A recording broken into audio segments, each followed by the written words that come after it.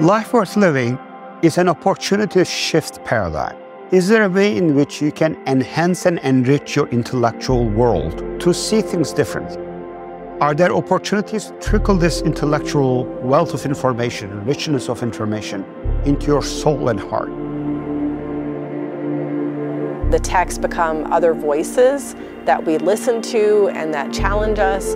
But for me, the thing that happens in the dialogue between participants in the learning community, that encounter is what's been the most powerful thing for me.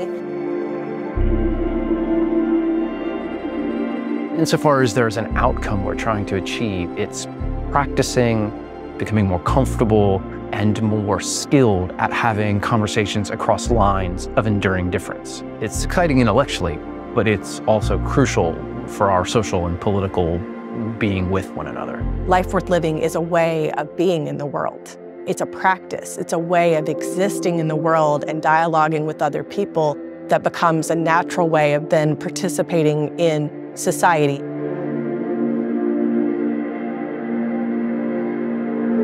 One of the things I say to my students over and over again, some of whom will have never really read Marx directly, or Nietzsche directly, or the Buddha directly, is that you are absolutely worthy of that kind of engagement.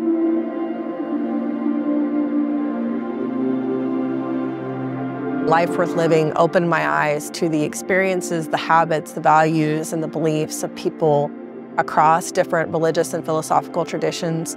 And suddenly I could empathize and understand and connect with people that were different from me in a way that I never quite had before. The thing about life worth living is that we just recognize you're bringing your whole self into the classroom. That requires a level of patience and a level of willingness to say, sometimes this is going to be easy, and sometimes this is going to be hard.